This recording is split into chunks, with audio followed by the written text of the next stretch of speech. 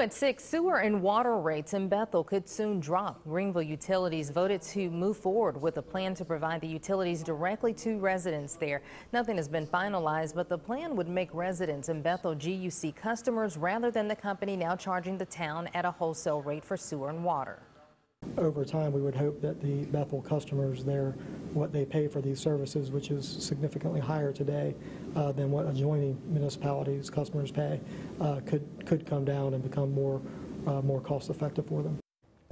GUC also voted to move forward with a construction manager at risk method for their new operations center, which effectively eliminates some of the unknowns GUC could face during the project.